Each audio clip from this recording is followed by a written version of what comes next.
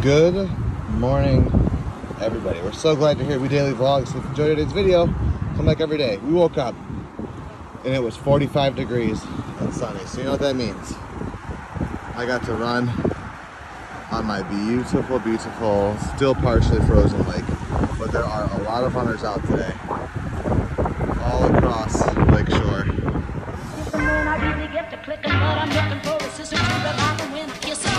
If you want some, never, just let me know.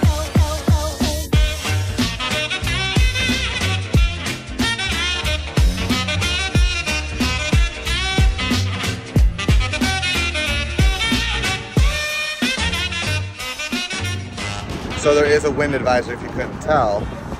So I busted out the sleeves and the leggings on this run. Doing 6 miles today. Crazy to think a week ago I had run the 10K already.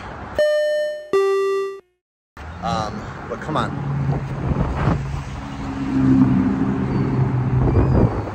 That's nice. Give me this back. Give me this back.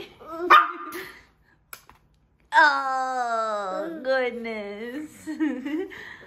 Here, I'll give you one last scoop. James does such a good job eating his own yogurt, and it's actually worked out where I've been able to like have him eat and like do things independently, like not just yogurt, but like he had blueberries and some cereal and even some crackers, where like he doesn't, obviously I'm near him, I'm right by him, but I can have the laptop and kind of like get some stuff done while he's eating, which is like great for him to learn some independence, but also then like our time is used and then I can like fully play when we're in like total play mode. And I think like he loves Bonnie. You love Bonnie. Got some yogurt still on your face. Sorry, I got distracted and did not finish my thought. But basically, I find that it really helps me, like when I'm getting overwhelmed or when I'm thinking like, how am I going to be able to be a stay-at-home mom and do the work I do from home?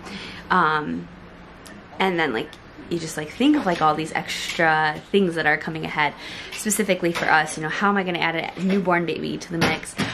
Or any other, you know, curveball that is thrown our way, like Eve getting sick or needing to take care of like maintenance in the house. Like I always think like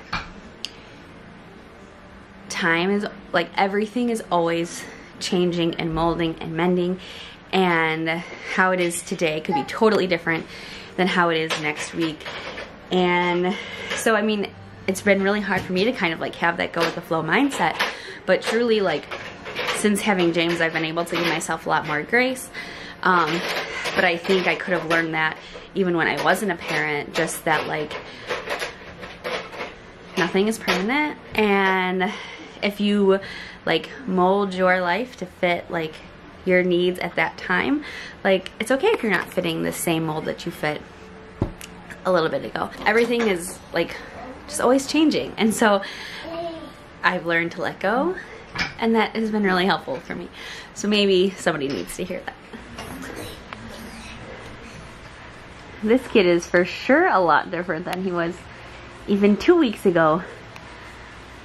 Look at that strong stance. I got tangled on. Dad's home from his run, and we're gonna be getting out soon. Today we are experiencing something while also jamming to Rapunzel. We're experiencing something that simply does not exist in Florida, but only exists for a few weeks here in Chicago. And that is the beautiful spring-ish bite of a morning fresh air in Chicago. I think anything above like Kentucky will get this kind of feeling where it doesn't last long. Like the air is too moist in Florida, Sarah was saying this morning when we were talking about it, for this to even exist.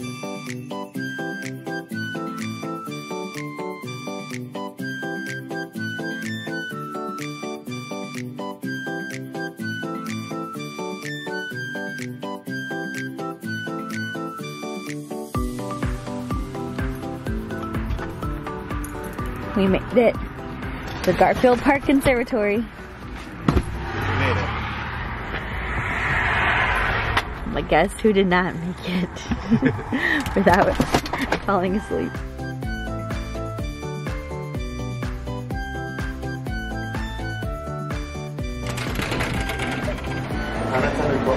So nice.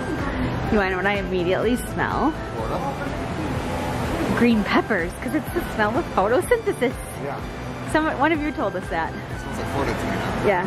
It smells like Animal Kingdom and like the Polynesian. What's funny is like a lot of these plants, at least in this portion that we're in, are like Florida plants. Yeah. He's awake. Oh my god. Look at this palm tree. It's called a teddy bear palm. Wow. Teddy. Sarah's got to snag a photo right now of the fern room.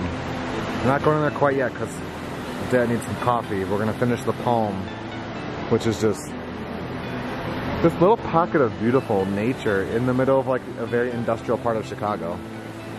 Like, it's so like vast. Like, I don't know if like you can tell on the camera like how big it is.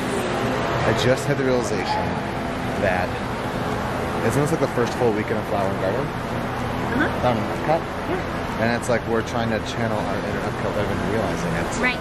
This is also, there's like, it's a flower show going on now through like Mother's Day. We tried so many times to get Sarah's mom to make it work with her schedule for her to come here with us. Like, so when Sarah, you still have to book a reservation to come here, the free one, and she went on there and like saw all the ones that she had booked and canceled and booked and canceled from Sarah's mom's like work schedule changing. It was her like, her starting not to feel good and stuff, like, such a bummer. My mom loves flowers. She worked at a flower shop joint back in the day. Yeah, and just like my backyard, so thoughtful. It's just like, what she got here. So we'll enjoy it for her too.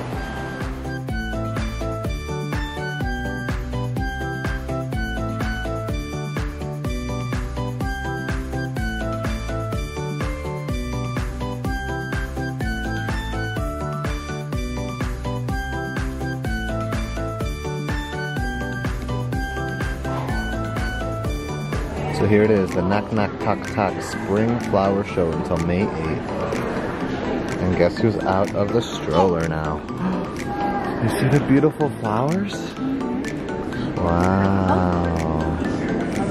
So pretty.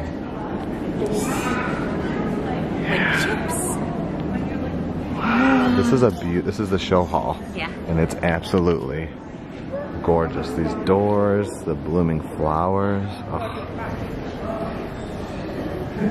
So the doors throughout this event are actually from the Rebuilding Exchange in Evanston Rebuilding Warehouse. Evanston is where Sarah's doctor is, where we're going to be given, Sarah will be giving birth for Teddy. So that's kind of cool that they're repurposing these to cause less waste and for this portion of their life not end up in a landfill. It's so crazy to have a little kid be walking around. He can just look and like, oh, I just want to trot over there, look at those flowers. I'll trot over here and look at this door. Beautiful. There are knock-knock jokes all over the place. So colorful. These flowers always remind me of Alice in Wonderland. It's like we gotta get closer.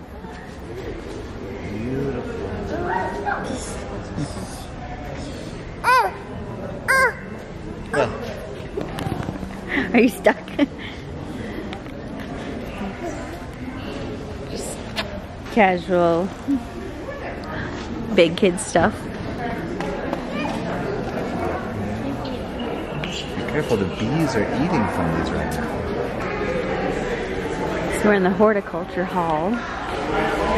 Wow, it's like Morocco at Epcot. You guys want a photo for that? They have coffee in here. Pretty flowers. We made our way into the desert house. They have a lot of little guys and a lot of big guys. Peter, what did you get? Just a straight old coffee. Yeah? Yeah. And I got a chai tea. Jamesy's having a little Lucky Charms snack. big old ball cacti. Yeah. It's like what Isabella makes. Yeah.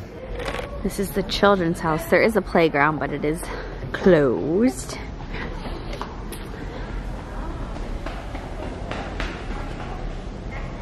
Ooh, so there's a sensory garden. Ooh. Sunlight takes thousands of years to be created, about 8 minutes to reach Earth, and a fraction of a second to be captured and used by humans. That's cool. Yeah. So this is a sensitive plant, and if you ever go on the behind the scenes tour or Living with the Land, you see one of these when they pop. Oh yeah? There's lots to say? What happens is the plant's leaves are like this, and when an animal brushes up against it, it doesn't want to get eaten, so it shrivels up, so it senses movement and then shrivels up. So if it looks like this, then you go and shake it. Ooh. All the leaves like turn in. Yeah. And then after a little bit, they open back up. Like I shook this one a minute ago, and it's already opening back up. Isn't that cool? So cool. It had a name. Stanley. Stanley, that's right. I gotta say, for being like a free thing to come do in the city, this is like awesome. And I'm very surprised at how like immersive all of this is. And this thing's like this place is over 100 years old. It's pretty cool, and I can't believe we've never been here. You didn't have weddings here. Should we get remarried here? Leave it to Jamesy to find the fountain. You want to touch it? Look at all these fishies.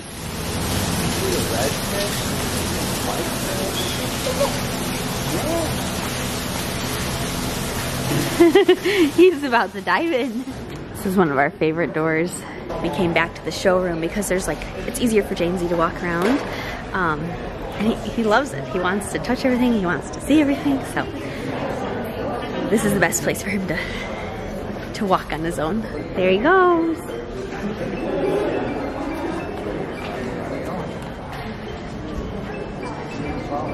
Good job.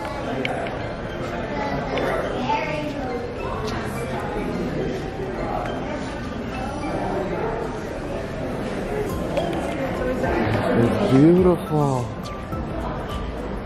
Lots of bees over here. Look at all those bees. They're doing a good job. So good. Yeah. Yeah, it's beautiful. There's one in there.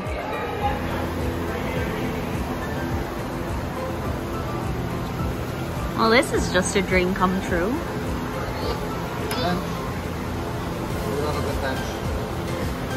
I love these leaves. I was gonna say they look like watermelons, and they're called watermelon peppers. This is the beautiful fern room. Our goal, to get to that waterfall back there. While Mommy rests. Are you ready? Yeah? James takes after me. He loves to touch things. Yeah? This kind of foliage reminds me of like Jurassic Park. Ooh, a little cave. That's fun. Jamesy, I hear a waterfall. Look how beautiful these rocks are. Look at, there's fishes in there. Wow. Is that a nice waterfall? You see other people? Did you see the fishes? Look at, there's all these koi's.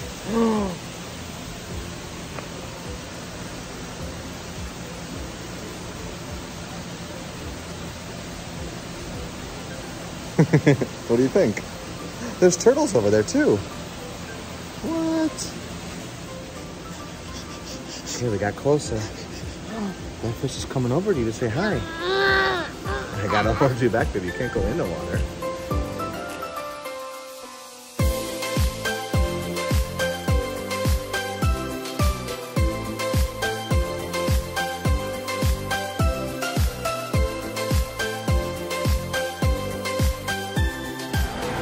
It's so humid for the babe. Yeah, it's so humid in here. Look how curly his hair is. Wow. Look at these beautiful shirts. I love that kind of line work. Palm house. This is for their flower show.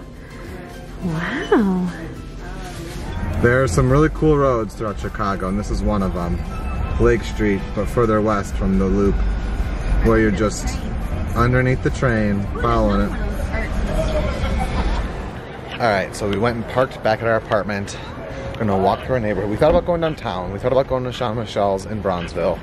Thought about all different options. Yes, but with James like being overdue for a nap and already kind of falling asleep on the way to the conservatory, And we just biting it on the way back. decided to come back to the neighborhood, go to put him in the stroller, give him a little bottle, and we're gonna walk to maybe a sandwich shop in our neighborhood. Just to be outside in the fresh air. Yeah, because enjoy it. It's gonna be cold in on Monday. So, and driving through Halstead, like this neighborhood was alive. So we want to feel that energy. We thought James would fall asleep having a little bit of a bottle, but we only brought like 2 ounces worth, and he's like pumped to see the neighborhood. Funny, we're walking closer to Christina and Grant's. You heard me talking? Yeah. Christina and Grant's old apartment neighborhood, like over by in the Southport direction. Remember this place is that awesome bakery I went to? We're gonna go down Sheffield because it's fun. We stopped in our Fresh Stop Market, and they do like little sandwiches in the back, like a deli. And so I got a Reuben. Peter got a London broil. We've showed it in here before. They have like, it's like a quick little grocery store, like a bodega. And it's right by the train, so like that's the train track right there. So you can kind of see it better how it's like this little deli. They also have these pastries. They're like sweet and savory. Say hi! We're actually walking on down Fletcher now, sneaking to a little park. James and I actually went to this park. If you remember the vlog that Sarah first saw Teddy for the first time, that took obnoxiously long. Yeah. That me and James were like walking around trying to occupy ourselves. We came to this park and hung out in the swings for a little bit. So we're gonna have our little sandwiches we just got. Did we show any? Did we vlog it all there? I showed the like deli section, yeah. Gotcha. So we got 2 sandwiches. Got pepperoni chips. And we're gonna have a little lunch date at the park. All right, we're gonna go splitsies. I've been waiting to eat at that place. Like, I've always loved that. So we've gone in there before. Like the deli's not always open. Right. But I've seen that there was a deli there, and I've always been so intrigued. It looks so yummy. James is living his best life right now. Had a sandwich, deli sandwich from the bodega on the corner. Walking past the train, face full of crumbs on the swings. Yeah. He keeps looking at that swing because when he was still in the stroller, I started swinging, and he was like, "What are you doing?" We're letting Mom finish her sandwiches in peace. She's listening to songs that she's been hoping that pop up on the radio. So we're just gonna let her vibe over there. Thumbs up? Bodega for life? Do you wanna go play in the playground? I know you wanna pick up those chips. Yeah. So this is, we're 1 block south of Belmont. Like the Belmont train is actually, the red line that we always take is right there. But because it's 1 street off of the busy street, I feel like no one ever comes to this park. Like we've had this whole place to ourselves the whole time. And I would love if we could buy like essentially a vacation home in one of these like 2 or 3 flats, and then buy a home down in Orlando, and then rent one of them out when we're not there. And then we could get best of both worlds, right? But like, look at this golden hourness right here. Gorgeous. Right by the shops and coolness of Belmont, right by the CTA. Simple little cute park. I see you. 1, 2, 3! The sun is coming in so beautifully. Jamesy fell asleep on the last leg of our walk home. We got in the crib. So we're gonna get some fancy drinks and go out on our fake porch.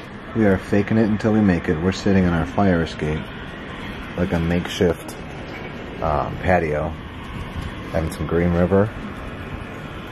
This autofocus is all over the place. Got my autofocus. Got my Green River on the rocks. Got a beer I'm gonna have after that. Sarah's got her daily preps. And she's looking up diners to maybe go out to lunch with our friend Jenna before we head to the south side. Tomorrow. We had a productive evening. We're going to bed. James, like, willingly went down to bed, but, like, didn't. But it wasn't, like, fast. Yeah. But it was good. We have a fun and busy day tomorrow. So we're going to bed early. It's like 11. Yeah. It's good to be home. Ooh, that was well timed. We know what our goals are. We know what we hope to accomplish. And believe me, it's the most exciting and challenging assignment we've ever tackled at Walt Disney Productions.